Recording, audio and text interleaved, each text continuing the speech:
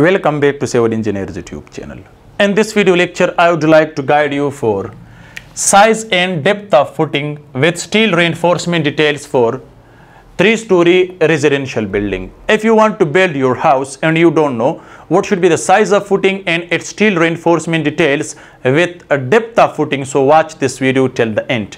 If you are a civil engineering student, if you are studying on construction site, so watch this video. Let's get started, guys. If you are new on this channel, so you may like the video and subscribe the channel for more civil engineering updates.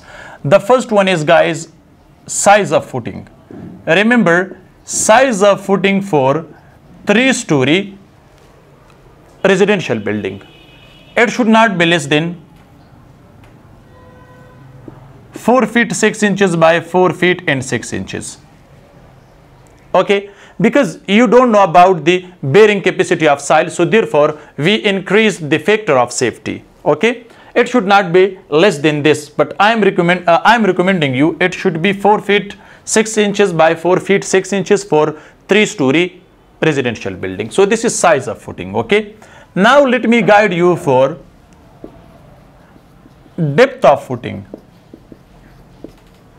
Remember, guys, the depth of the footing, as you can see, this is size, and now this one is the depth of footing. So the depth of footing should not be less than 4 feet. This is for 3-story. Inside steel reinforcement, guys, you can see these are at steel reinforcement. Okay, here you can see like this. Don't use less than, these are steel reinforcement. So don't use less than 12 millimeter die of steel rod.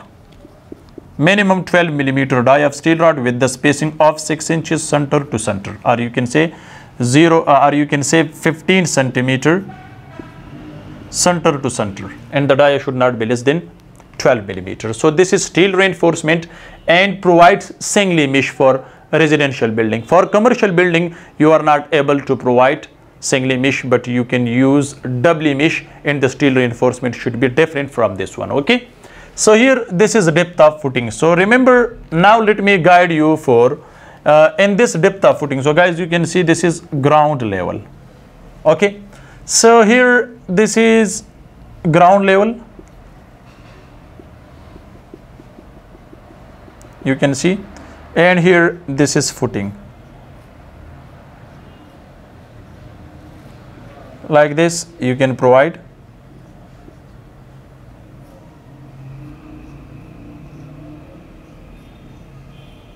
Okay, but here these are steel reinforcement. This is single mesh. On the top of this you can provide the plinth beam. The depth of this plinth beam should not be less than 12 inches. On the top of this, as you can see, guys, this is column, and here this is finish level of the floor, and on the top of this we have the other column like this up to 3-story. So therefore this depth of footing should not be less than 4 feet, and the size should not be less than 4 feet 6 inches by 4 feet and 6 inches. If you are if you want to build your house and that is 2-story, so for the 2-story residential building, 3 feet 6 inches by 3 feet 6 inches enough.